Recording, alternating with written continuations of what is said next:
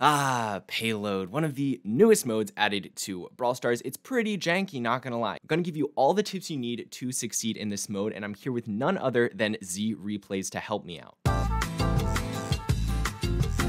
It's possible the mode gets changed in the future to where you can hit through the payload, which is a pretty big change, and some of these tips rely on the fact that the payload is a wall. So if that change does ever happen, then those specific tips won't really apply. But 90% of the tips in this video still probably will. So make sure you stick around for every single one of them.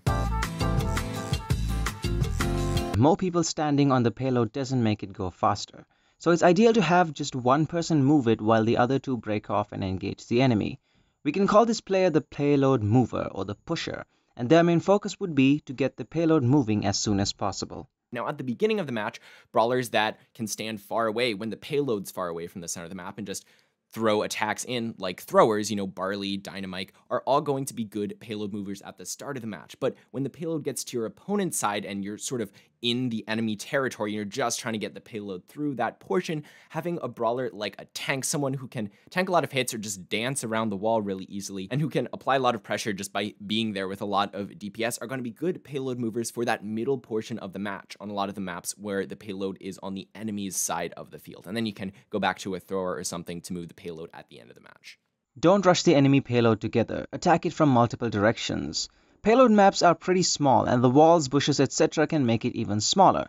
This means splash damage brawlers like Penny and Ems and choke point brawlers like Jessie are gonna have a field day if you stick together a lot. Attacking it from multiple directions also means you'll be breaking your enemy's focus from pushing the load to attacking you. One of the easiest ways to get people off their payload and maybe give your team a little bit of an edge is just by spamming a bunch of pushback and pull abilities to just displace your opponents from where they want to be. So those sort of abilities, you want to use them as much as you can throughout the match.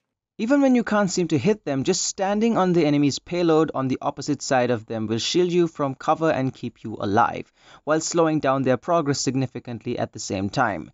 Your team can slowly obtain an advantage this way. Just remember not to forget about your own payload in the process. There are also a lot of mistakes that people seem to make when playing this mode because it's not exactly clear how the payloads function. You sort of have to learn by playing it. And so here are just some things to keep in mind.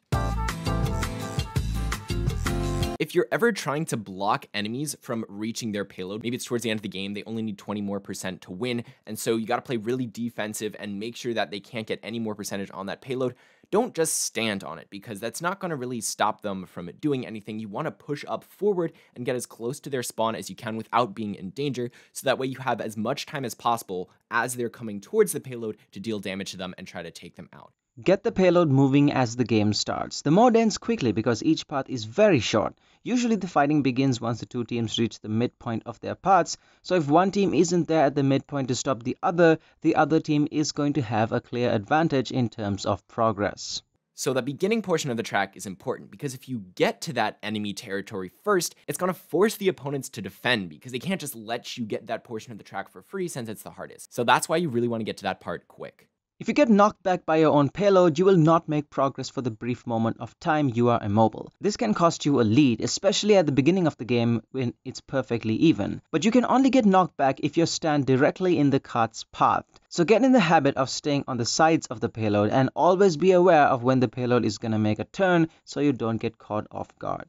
And if you ever have an attack that forces you to stand in place, like Frank's Super or Meg going into her mecha, don't do that right in front of a payload because that will also knock you out of your attack. You're going to completely lose it. Not a good idea. A lot of the time in this mode, everyone's just going to be clumped around the payload, and so brawlers with a large area of effect are generally going to be pretty good. But then at the same time, brawlers that counter brawlers with a large area of effect are also going to be good. So you generally want to bring a diverse mix of brawlers. You don't want to run like all throwers, because then if they run a thrower counter, you're kind of screwed. If you run all tanks and they run a tank counter, you're kind of screwed. So generally, I think it's pretty good if you go with like a thrower, a tank, and then some sort of damage dealer. The tank can help push the payload in a lot of those aggressive situations. The thrower can just have damage from wherever, since he completely ignores all of the walls on the map. And then the damage dealer just tries to do as much damage, get as many kills as possible, while everyone else is sort of doing their job and moving the payload forward. It also helps if the damage dealer is pretty tanky, like Ashe, Frank, etc., as they will likely need to get close in order to hit opponents that may clump up behind their payload, or just to stall the opponent when the other tank dies. Long-range brawlers struggle to do a lot since many of the maps are filled with walls and of course the payload.